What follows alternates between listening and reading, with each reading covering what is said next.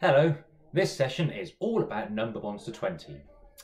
If you know your number bonds to 10 really well, then that will help you to learn your number bonds to 20.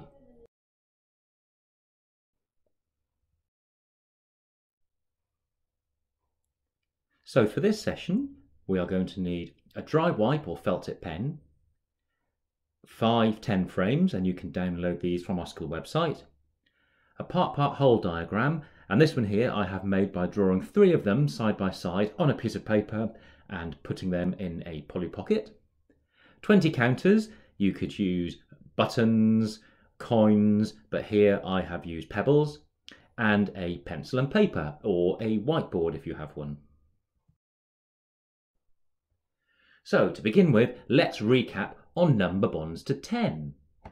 Now we can show number bonds to 10 in lots of different ways. This first way here is a 10 frame, and we have shown our number bonds by using pennies with red dots on one side and purple dots on the other side.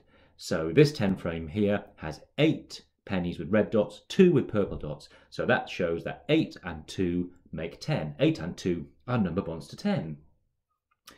Then our next picture is a coat hanger with 10 pegs on, and we have arranged the pegs into 2 groups. So we've got a group of 8 pegs and a group of 2 pegs. And again, that shows that 8 and 2 make 10. Now, another way that we can represent our number bonds is by using a part-whole diagram. So to show our 10 frame with our 8 red pennies and our 2 purple pennies, I could show that by putting 10 as my whole number, and then our 2 parts are 8 and 2. And finally, I could show this as a number sentence or as a calculation, and our calculation would be 8 add 2 equals 10. 8 and 2 make 10.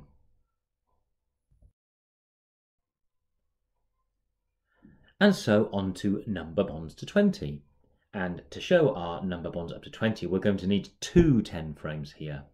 And for each square on my 10 frame, I'm going to put a pebble. That means I'm going to need 20 pebbles altogether, but you could use counters or buttons if you're doing this yourself.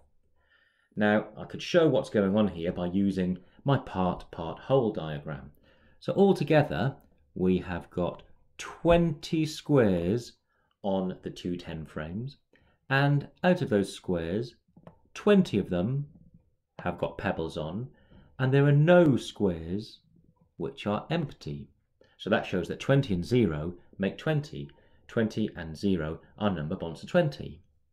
Now let's see what happens if I take a pebble away. So we've no longer got 20 pebbles, we've now got 19 pebbles, and we've got 1 empty square.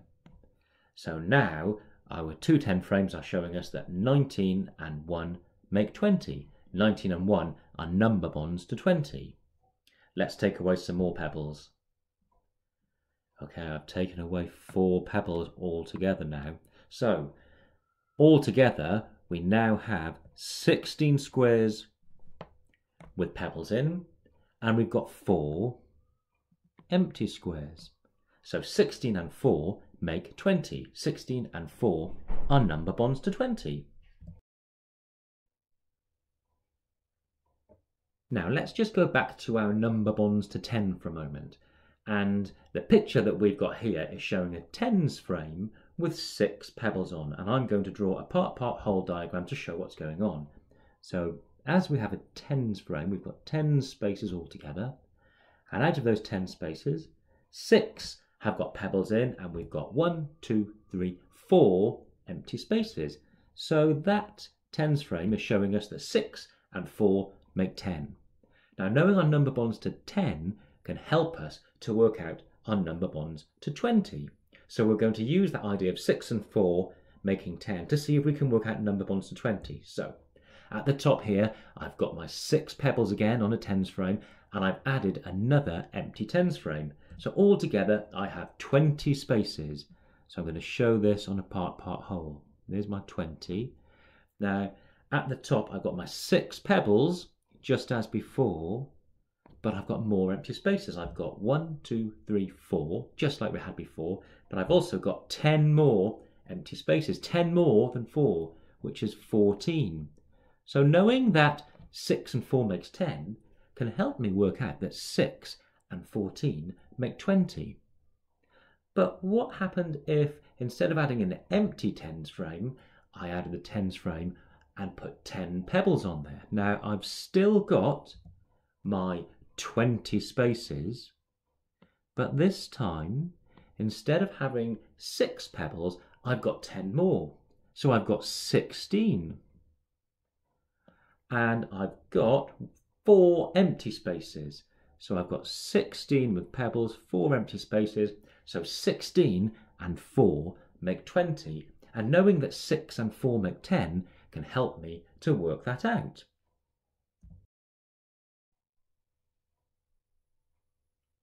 Okay, let's have a look at another one. So we've got another tens frame here, and let's show what's going on this tens frame with a part-part whole. So we know that we have got 10 spaces all together, and out of those 10 spaces we have 5 which have got pebbles on, and we have got 1, 2, 3, 4, 5 empty spaces.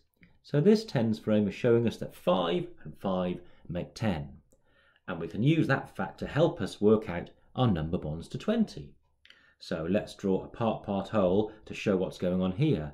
So now we have got 20 spaces, and out of those 20 spaces we have our 5 pebbles, and we have got our 1, 2, 3, 4, 5 empty spaces at the top, and another 10 on our new tens frame. So altogether that's 10 and 5, that's 15 empty spaces. And knowing that 5 and 5 make 10 can help us to work out that 5 and 15 make 20. Now here's another set of tens frames, and this time instead of adding an empty tens frame, I've added the tens frame and filled it up with 10 pebbles. So let's look at this one on a part-part whole diagram. So we have got 20 spaces altogether, and out of those 20 spaces I've got my 5 on the bottom tens frame which have got pebbles on, and 10 more at the top. 5 and 10 makes 15. So I've got 15 spaces with pebbles and 5 empty spaces, which shows that 15 and 5 make 20. And knowing that 5 and 5 make 10 can help us to work out our number bonds to 20. Now why don't you pause the video here, have a go with your own tens frames at home to see if you can make number bonds to 10 and use them to help you make number bonds to 20.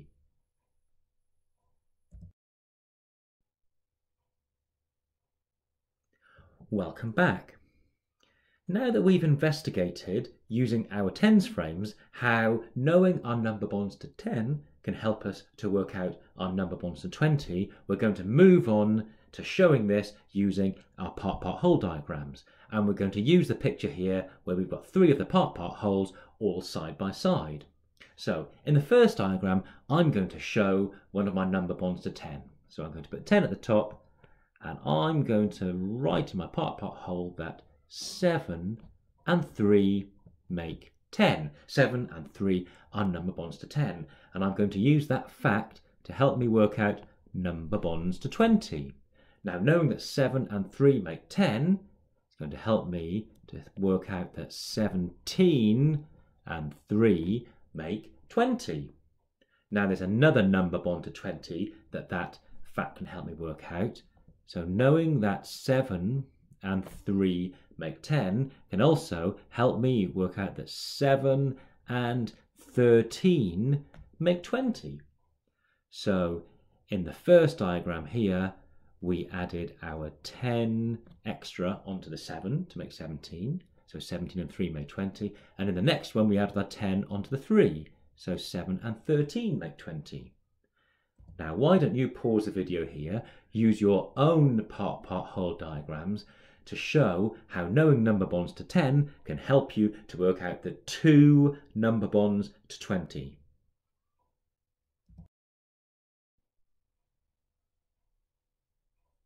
Welcome back.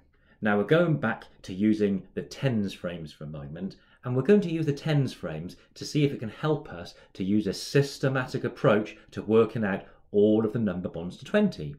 So in my first picture here, I've got 20 pebbles and I've got no spare spaces on my tens frames. So that is showing that 20 add 0 makes 20. 20 and 0 are number bonds to 20. If I take one pebble away, I've now got 19 pebbles and one empty space. So that shows that 19 add 1 make 20. Let's take away another pebble. I've now got 18 pebbles and 2 empty spaces. That's showing that 18 add 2 makes 20. 18 and 2 are number bonds to 20. If I take another pebble away, I've now got 17 pebbles and 3 empty spaces. 17 add 3 equals 20. And by taking one pebble away each time, I'm using a very systematic approach to make sure that I can get all of the number bonds up to 20. Now, why don't you pause the video here for a second and see if you can work out all of the other number bonds to 20.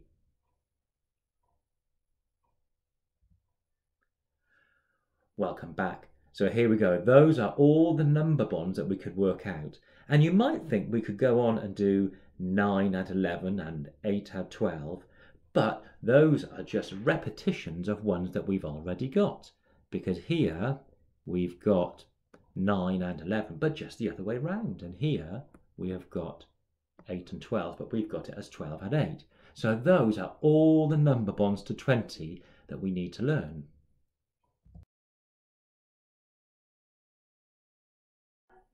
So that was number bonds to 20. And don't forget, knowing your number bonds to 10 can really help you to learn your number bonds to 20.